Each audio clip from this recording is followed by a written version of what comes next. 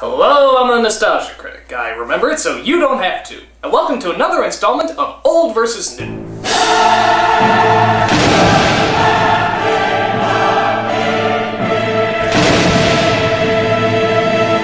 You wanna know what I love? Tim Burton. Every time you see a movie by him, you know it's always gonna be dark, strange, and goofy. That is, except when he reimagines stuff. We all know what a powerhouse remake Planet of the Apes was, so I wasn't very enthusiastic when he was remaking one of my childhood favorites, Willy Wonka and the Chocolate Factory. When I saw the trailer for this movie, I really thought it was gonna blow. You can't top the original, no way, no how. But, much to my surprise, I was totally right. Not that it was the worst film, but I just don't think it held a candle to the original. But is this just the thoughts of a stubborn curmudgeon, or is there really something there that I'm missing? Well, let's take a look back. This is Willy Wonka and the Chocolate Factory versus Charlie and the Chocolate Factory. Oompa-Loompa-Doompa-Dee-Doo, I've got a perfect puzzle for you. Willy Wonka, the amazing chocolatier. Willy Wonka, here he is. So let's get down to the main star himself. That is the main star of Willy Wonka and the Chocolate Factory because his name's in the title. Even though that movie was more about Charlie, and that Charlie and the Chocolate Factory was ironically more about Willy Wonka, sort of a marketing mistake in my opinion. They should have thought a little harder. I forget it.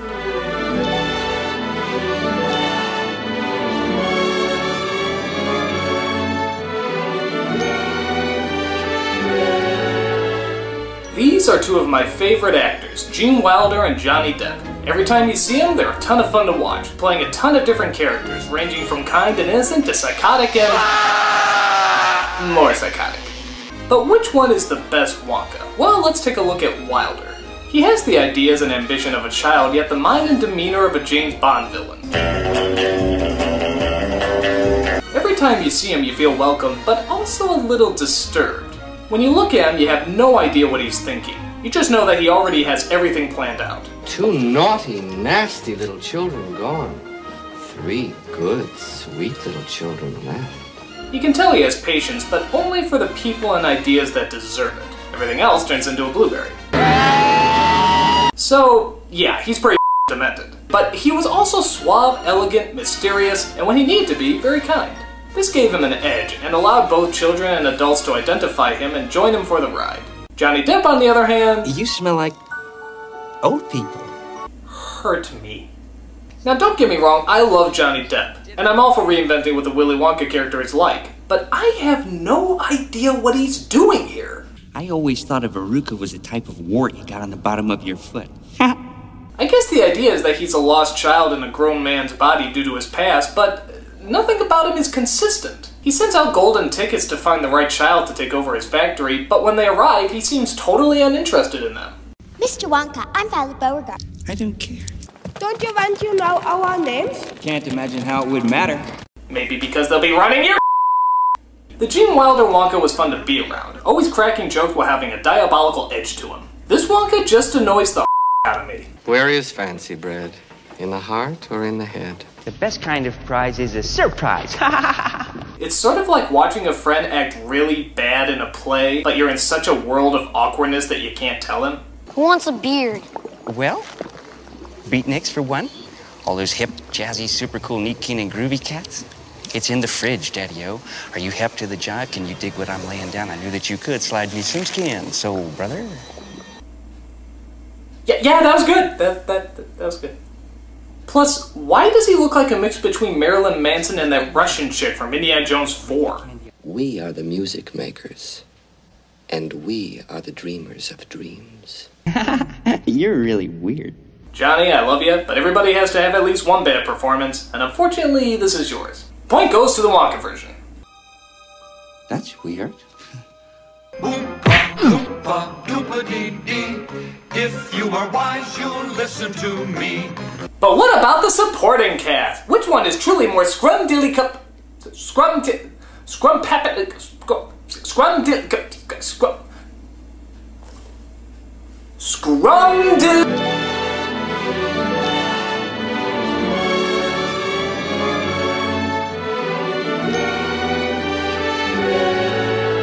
In the Wonka version, all the kids are great actors and reflect the bratty stereotypes of the time. In the Charlie version, they pretty much got that down too. In fact, they updated. Mike TV is more obsessed with video games than he is with television, and his parents are a lot more careless, like the kind of hapless people who wouldn't mind letting technology raise their child. Die! Die! Die! I also like the update with Violet, as they make her a winning obsessed champion, and not just a gum enthusiast. The mother is updated too, reflecting kind of a perfect soccer mom who pushes her daughter's victories to the nth degree. That's a little bit more of a modern problem than a girl who just chews a lot. How about Grandpa Joe?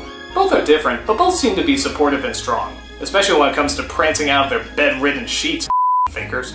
Monsieur has been walked! I think I like the Wonka Grandpa Joe a little better because he was a tad more stubborn, which made him all the more supportive.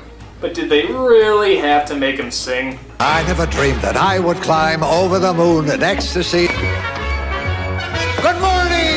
Look at the sun! Shut up! How about the Oompa-Loompas? Well, I gotta say I like the Wonka version again. Why? Well, how do I put this? Even though Deep Roy is a really enjoyable actor and he has a big task playing every single Oompa-Loompa, just erase from your mind for a moment that you've ever heard of an Oompa-Loompa yet. No idea what it is. Which one of these would be an Oompa-Loompa? Is this an Oompa-Loompa? No, that's just a little person made even smaller. That's a Oompa-Loompa. Orange face, green hair, weird as no contest. But for me, the big deciding point is Charlie himself. And I'm just gonna come out and say it, I hate this brat. I'm sure he's a nice kid and he's acted well in other movies, but he is a friggin' saint in this picture, does everything right, never thinks of himself. He's a Boy Scout. We need the money more than we need the chocolate. Candy doesn't have to have a point. I wouldn't give up my family for anything. Usually they're just trying to protect you because they love you. What makes you feel better when you feel terrible? My family.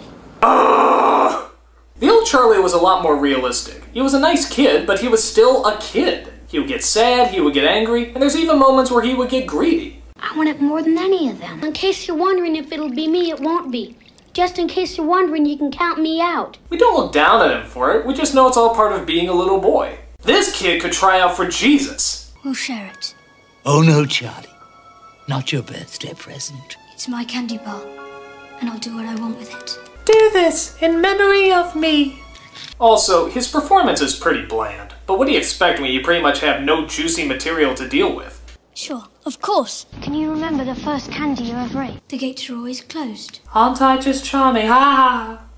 Seeing how Charlie is one of the main characters as well as the focus of the story, well, that should be. I think it's only fair to give credit where credit's due. Point goes to the Wonka version. Mumbler! Seriously, I cannot understand a single word you're saying. Oompa-Loompa, Doompa-Dee-Dee. If you are wise, you'll listen to me. But you can't have a musical adventure without music. Otherwise, you just have an adventure! Which would still be pretty amazing. In fact, maybe even more amazing because you wouldn't have all that music around annoying you. I need something to off-awkward this. Thank you! This is best music.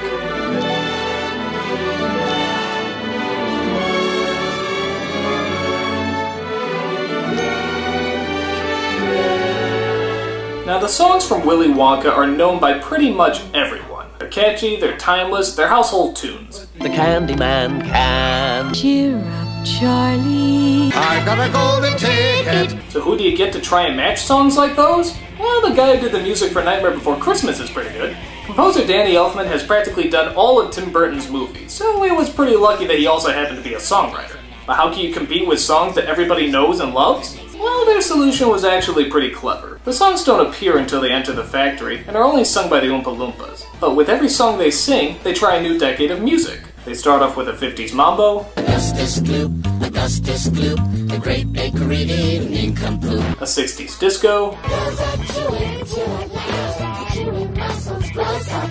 a 70s hippie song, and an 80s rock homage.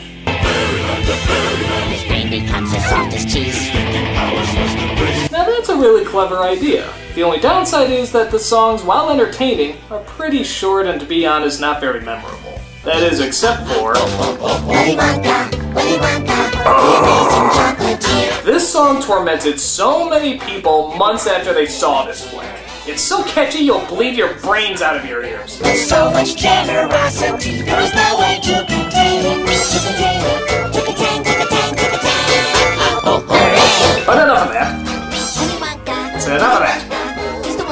For God's sakes, at least play something else! In the small world. Stop! But how does the rest of the music fare out? Well, they both seem to match the tone they're trying to set. Wonka's is a bit more whimsical and smooth, where Charlie's is a bit more quirky and deranged.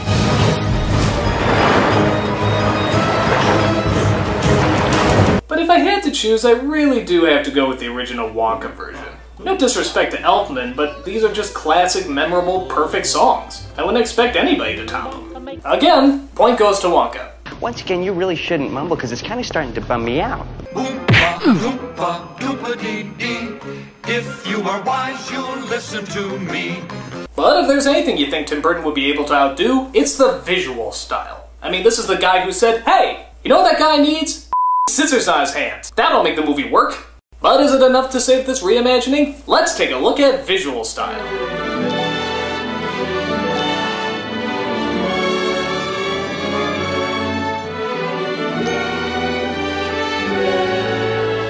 This one really is like apples and oranges because they both have very distinct looks. The look of the Wonka movie has sort of a timeless feel, almost like it could take place anywhere. But to be fair, the Charlie version does too. Burton really knows how to take our modern day world and make it look like something out of a fairy tale. The cinematography and sets are just so exaggerated they're absolutely perfect. But in a sense, that's also a problem with the film. The first half is so cleverly set up and visually clever that actually kind of loses its edge when it goes inside the factory. There's a few too many things going on, it's a little too dark to make everything out. In Wonka's version, you could see everything fine, and the strangeness was a great contrast to the typical everyday world we saw in the first half. But the Wonka version has problems too. The film does have sort of a 70s tint to the whole thing, and on top of that, the effects were good at the time, but are now a tad outdated. That chocolate river looks more like liquid feces. It always looked like colored water, and it still does. It's polluted. It's chocolate. No, it's not. The Charlie version looked a lot more like chocolate. I mean, it really looks like you can eat that stuff. Then they did actually get the proper design of what a gobstopper looks like. I mean, what the are those? Can't you see? It makes everlasting gobstoppers. No, that's a radioactive paperweight. I'm not sure what you smoked to see gobstopper. In the Charlie version, the factory never did look quite right, but at least it did look more like a factory, particularly in the opening credits. A close call, but I am gonna go with the Charlie version. They just had more money, more time, and a visionary nutball to make it all look good. Point goes to the Charlie version. He's absolutely bonkers.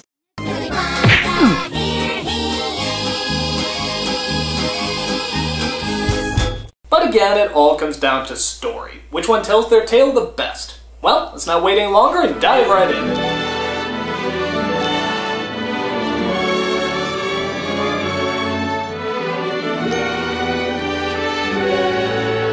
While both versions seriously deviate from the book, I give credit that they both create their own vision of what they're trying to say. As I said before, the Wonka version is more focused on the Charlie character, and the Charlie movie is ironically more focused on the Wonka character. Isn't that strange? And I have to be honest, I went into the Charlie version expecting to hate it, but when it started, I didn't find it that bad. It seemed creative and felt like it was trying to start its own unique version that actually kind of worked. That is, again, until Depp showed up. Jack! But then again, the Charlie version is almost banking on the fact that you saw the other version. The scene where Grandpa Joe walks is almost glanced over, and like I said before, Charlie is so underdeveloped you could pretty much just run the movie without it. He's pretty much a footnote next to Wonka.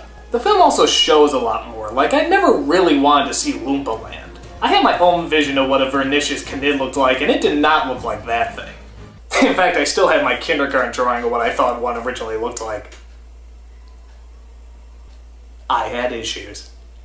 It also bothered me how we don't know if the kids survived in the Wonka version, yet we clearly see them survive in the Charlie version. I think the message sticks much more to kids when you don't know if they survived, but there's still that possible out that they did. There's also no Slugworth, but that wasn't really in the book anyway. And there's also no outburst at the end, which seemed to really put Charlie's innocence and kindness to the test. Now granted though, the Charlie version did update a lot of plot holes. Like, why shrink down a giant piece of chocolate that could make like 50 bars into one?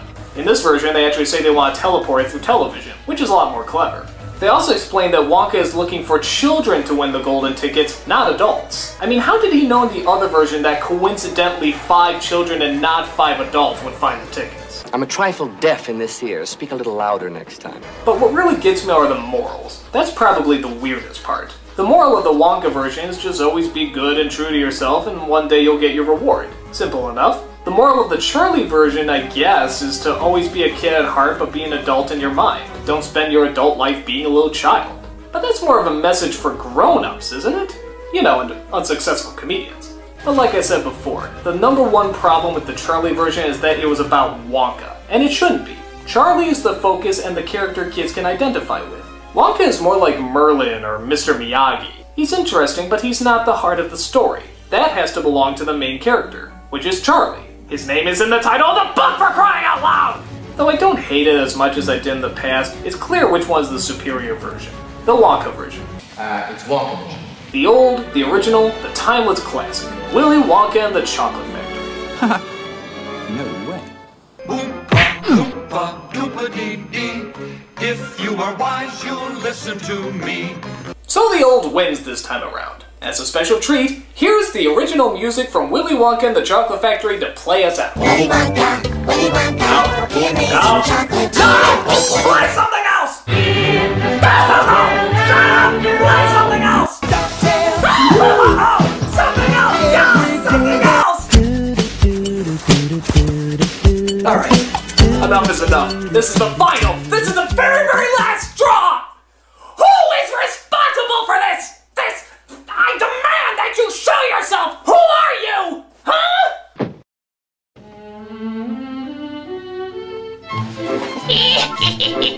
Ain't I a stinker?